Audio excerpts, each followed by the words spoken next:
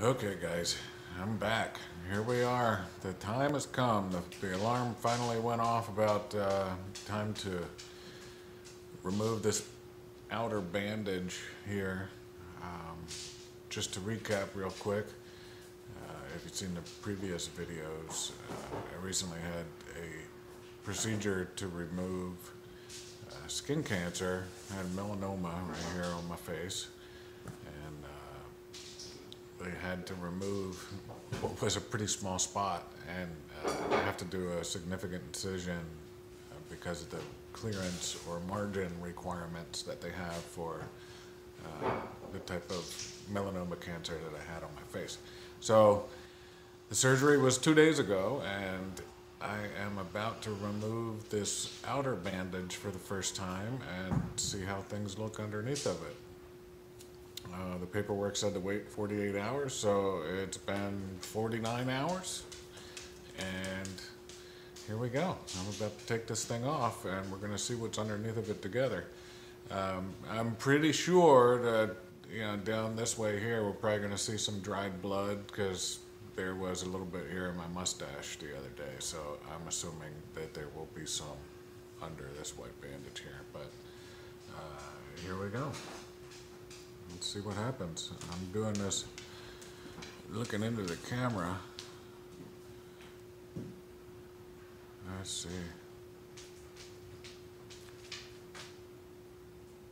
Yeah, it's definitely a little tender. Let's see how we're doing. And try to get under this. It's looking good so far.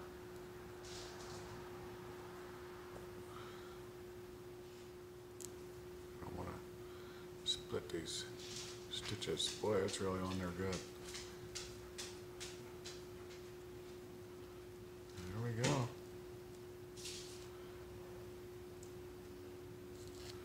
Looking good. I thought we'd be able to see more or see through the other steri strips or whatever those bandages are a little better, but this is what we got. Let's see. I'm pleased with what I see here. I look off to the side here into this mirror. Let's see if I can get a better view for myself here.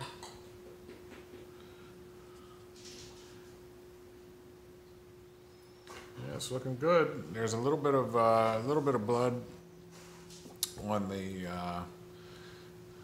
down here on this area here. I'll have to clean that up here in a little bit, but so far so good. Feels good to get the pressure off of my eye.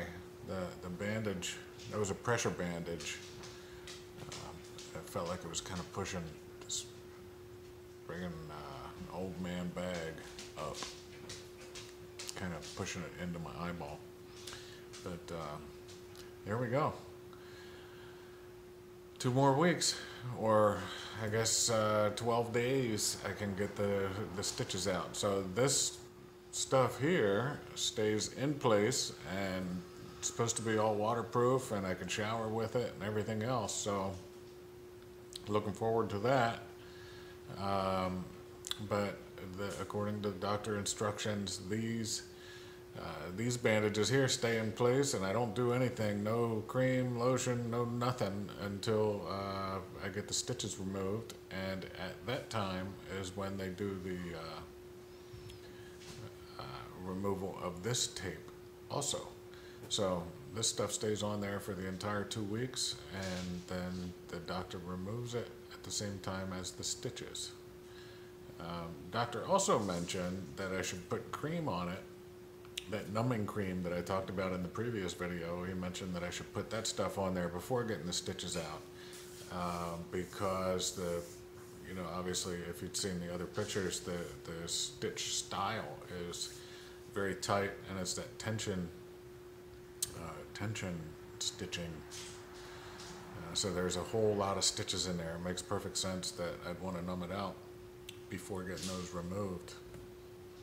But I got to figure out if I'm supposed to remove this tape ahead of time and numb it, or bring that numbing cream with me and use that before removing the stitches in the office. So we'll have to see what they say about that. I'll check with the doc on that one. But that's it for now.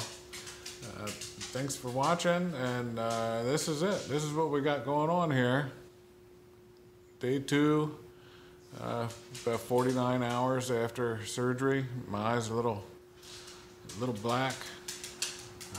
Definitely feels a little better getting that bandage out of there so that bottom eyelid can relax a little bit. That's it. Have a great night.